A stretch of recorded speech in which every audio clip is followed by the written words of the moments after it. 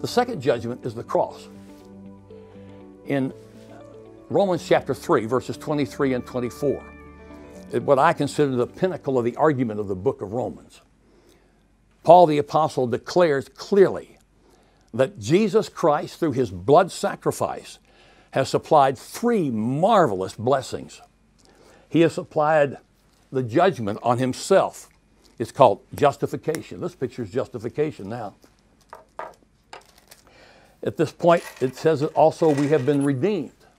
According to the scriptures, we are in bondage to sin. We're in bondage to the law. We're in bondage to condemnation. We've got no freedom at all. We're all slaves. And Jesus Christ brings us freedom. He breaks the bonds. It's called redemption. The word redemption there is the Greek word apolutrosis that was used in ancient times to describe the redemption of a slave who had been bought free. And Jesus bought us free from sin, from condemnation, from judgment, and he has given to us life. And finally, he says that Jesus' death on the cross propitiated God. That means that wrath of God has been satisfied.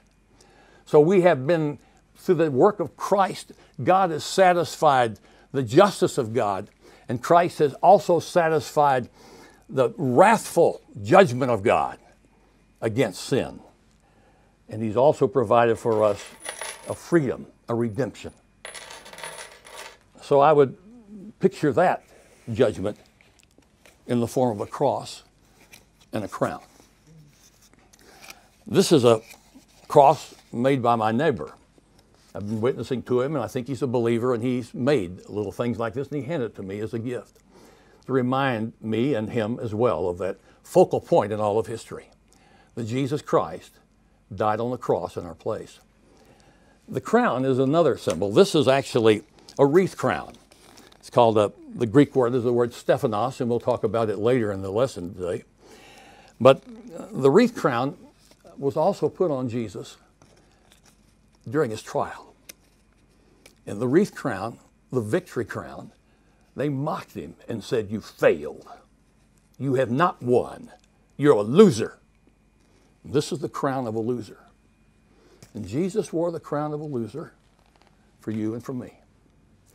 That's the sacrifice of Christ. That's the second judgment.